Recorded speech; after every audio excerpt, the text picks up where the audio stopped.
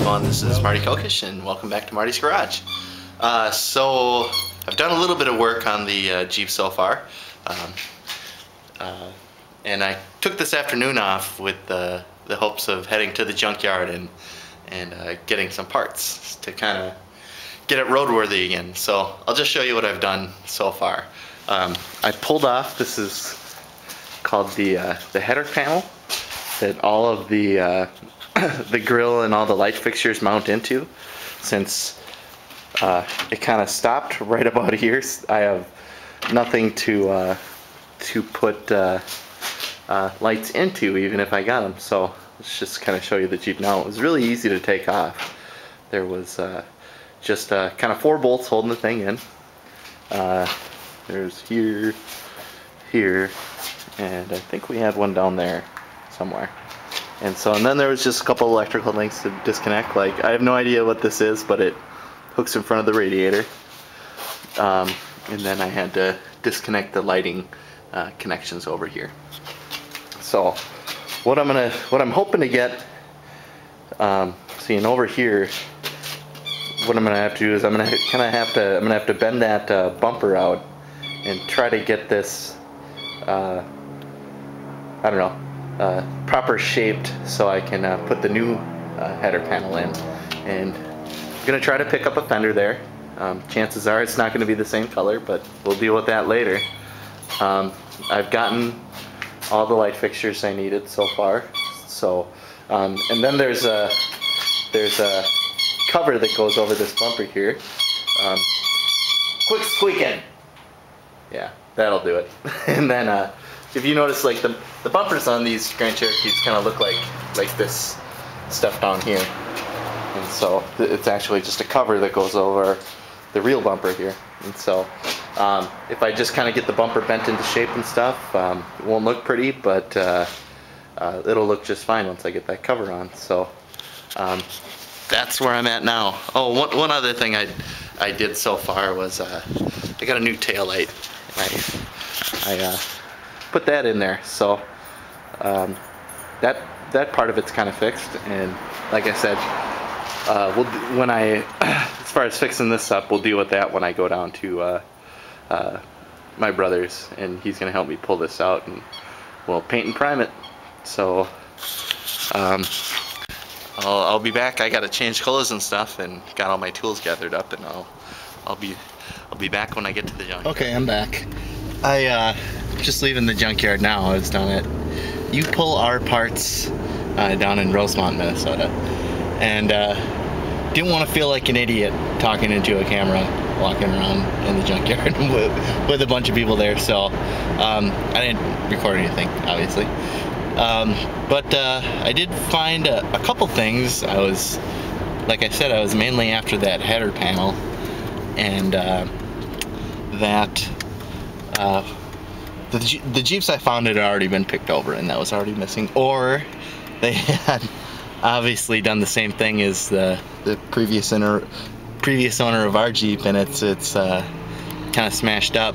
So I couldn't salvage the header panel off those. But I did find a fender, and luckily it's actually the same exact color, so we can just throw that right on there and we're good to go. See, what else did I get? That was the major find I got today. What else did I get? Got some random hoses that look like they got snipped, that go down to the emissions thingy underneath the bumper. So I got that. I did see one there with a good bumper, so if we want to come back and do some cutting, we'll do that. But I don't know, got something. It was pretty cheap for the fender. I think it was like 30 bucks altogether, so that was a good deal. And hey, so back home tooling away on the Jeep now, and I've been banging. I've got the old fender off. Set this down. Got the old fender off, and so here's the new one, and there's the old one. So you can see this has some Laredo or something on it. That's must be a slightly different year or whatever. This is actually a Laredo, but at least it's the same color, so I don't have to paint it or anything. So, and then over here, where the damage was, I've been banging the hell out of it to try to get it into the right shape with a hammer. So you can see this side thing here. I've kind of got that almost up into place. I think this nubby thing down there, I think that has to be a little bit flatter. But got the bumper pulled out a decent amount. I think I need to go a little bit farther, but there's a little flangey thing right there that I'm gonna have to pound that down. But yeah, I don't know, it's going good so far. So another thing I noticed was on the other side, I think I'm gonna have to that little brackety thing that was on the side, I'm gonna have to bang that out too, because this does not look like it's the right shape. So I think this fender's good for the most part, but I think I'm gonna have to take it off just so I can straighten that piece down there up. So that's where we're at. So hey, so I'm back. Got that new fender on. So you can see there, starting to look a little bit nicer.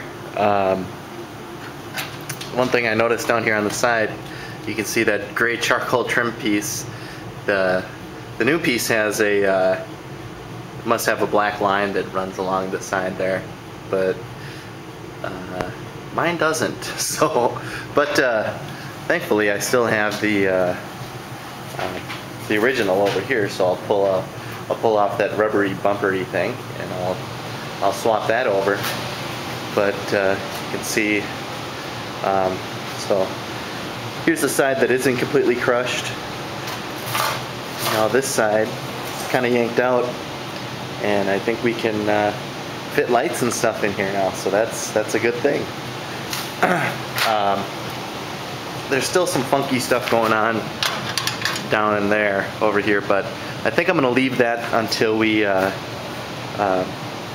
I get down to my brother Kevin's place, and we can investigate that further. But for now, I'm gonna well, tomorrow Kevin he had ordered some parts for me, a new it's called a header panel, and I was thinking I'd go down there and I'd get that. I'd go down there tomorrow, get that, bring it up, put that on here, and try to get all my lights and everything working again. And then we'd just go down there for to kind of finish up the body work, like pull out all these dents and stuff like that, and prime and paint if we need to. So I don't know. Almost Jeep project didn't really last that long. It was surprisingly easy and inexpensive compared to the MG project. So, but knock on wood there. I hope that's the case. So, yeah. But I'll let you go for this evening. Again, I'm Marty Kokish. The website I set up for the show is www.martune.net, and the show's available on iTunes and the Zune Marketplace. And yeah, that's about it. Thanks for watching.